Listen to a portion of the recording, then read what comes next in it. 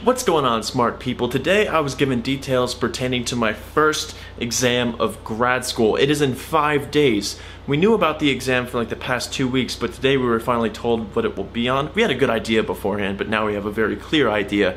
Speaking of 5 days, 5 days from now will be my 200th daily physics upload, which means aside from the week that I was moving here to New Mexico, I've uploaded a video every single day for the past 200 days, which is kind of a big deal. Also, today I hit 10,000 subscribers, which is also sort of a big deal, at least to me. So I figured I'm going to merge the two slightly big deals into a bigger deal and have my special video on Tuesday, which will be my 200th daily physics video. I have an idea of what I want to do for it, but I'm still open to suggestions, so leave them below in the comments. But now let's talk about the exam. The exam is for classical mechanics. It is 3 questions and we have an hour and 15 minutes to complete it. That leaves about 25 minutes per question. Quite similar to how the physics GRE exam is structured. During the exam, we are allowed to reference our lecture notes, our old homework assignments, as well as the textbook, which is the Goldstein Classical Mechanics textbook. We would be allowed to use the internet as well, but people would cheat.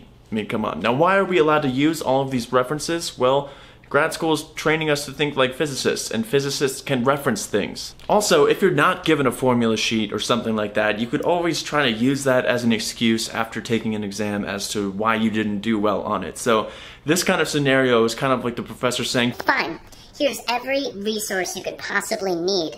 What's your excuse now?" Now, if you've ever had an open book exam before, you'll probably agree with me that they're always noticeably more challenging than the closed book version. So I can understand people preferring the closed book, easier version to the open book, harder version. But there's just something to a professor effectively saying, "Oh, you wish you could remember how I phrased that explanation that one time? Here's my lecture notes." Or, "Oh, you remember this section, but you don't remember how to apply the equations.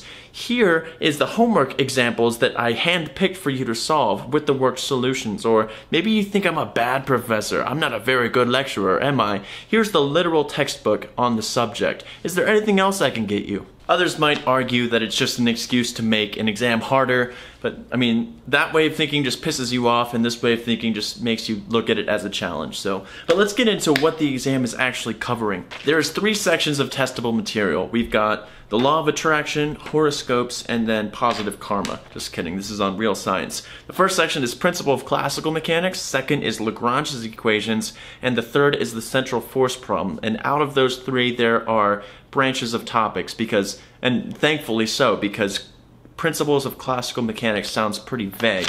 So when it comes to that topic, it covers mechanical motion, conservation laws, constraints, D'Alembert's principle, and dissipation function.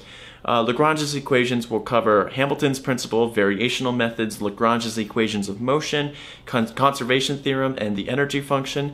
And then the central force problem can cover equations of motion, classification of orbits, virial theorem, Bertrand's theorem, Kepler's laws, and scattering in a central force field. Out of those topics I just mentioned, the ones that I definitely need to do some revision with are D'Alembert's principle, and really orbits as a whole, solving the equations of motion and then being able to describe the orbit in terms of things like the energy and the eccentricity, and seeing how all of that fits together. For D'Alembert's principle, it's really easy to derive the Lagrange equations of motion from Hamilton's principle. I can understand that fully. It makes total sense to me. When I'm going through the derivation using D'Alembert's principle, I can follow it, but I can't look at that derivation and be like, yes, I could see myself being the person who came up with that. I totally understand the thought process. I'm not there yet. It seems really abstract and kind of out of left field why you would call things certain things with that derivation. So I want to revisit that and make sure that I really understand it. So the exam is 3 questions and it's covering 3 sections, but the professor did not say that there's going to be 1 question from each section.